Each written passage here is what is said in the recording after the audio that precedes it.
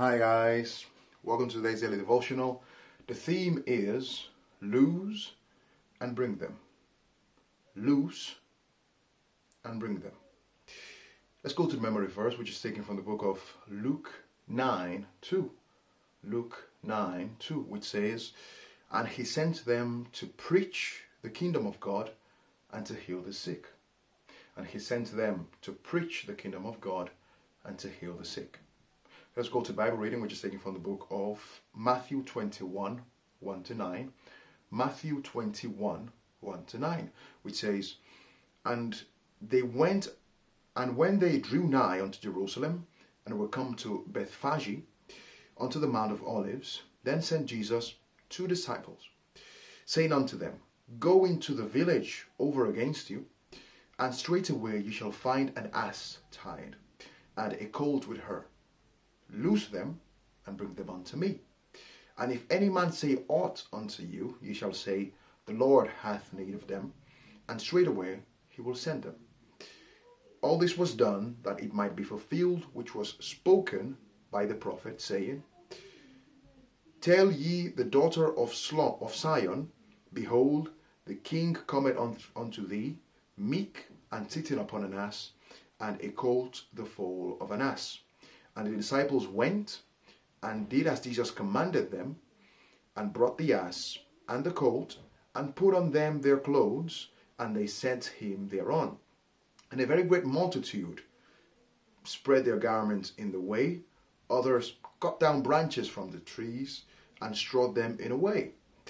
And the multitudes that went before and that followed cried, saying, Hosanna to the Son of David.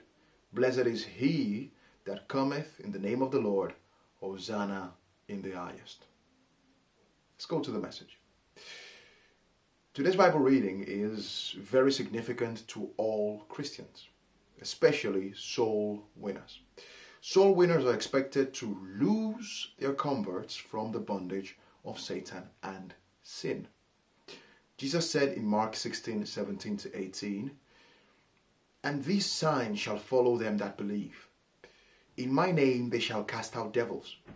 They shall speak with new tongues. They shall take up serpents, and if they drink any deadly thing, it shall not hurt them. And they shall lay hands on the sick, and they shall recover." We are not supposed to dialogue with the devil and his cohorts. All we need to do is to exercise our God-given authority. Our Lord Jesus said, "Behold, I give unto you power to tread upon serpents and scorpions, and over all the power of the enemy, and nothing shall by any means hurt you."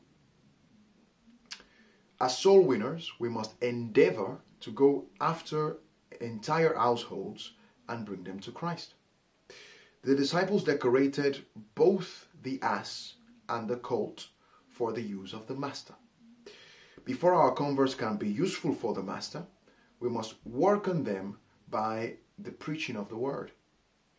The Bible says, "Preach the word, be instant in season, out of season, reprove, rebuke, exhort, with all long-suffering and doctrine." Another lesson to learn from today's Bible reading is that we must glorify God through his beloved Son. God has given Jesus Christ a name that is above every other name. This is why the multitudes were singing, Hosanna to the Son of David. Blessed is he that cometh in the name of the Lord. Hosanna in the highest. Our Lord himself said, "I am the way, the truth, and the life. No man cometh unto the Father but by me." His Father said, "Behold, I stand at the door and knock. If any man hear my voice and opens the door, I will come into him, and I will sup with him, and he shall sup with me." Finally, both ass and its colt enjoyed the honor accorded their rider, Jesus Christ. When we allow ourselves to be used of the Lord Jesus, his honor will rub off on us to the glory of his name. Purify yourself for the Master's use today, and you will be rewarded for it. Lastly, we have a prayer point which says, Father, please help me to carry out your great commission effectively.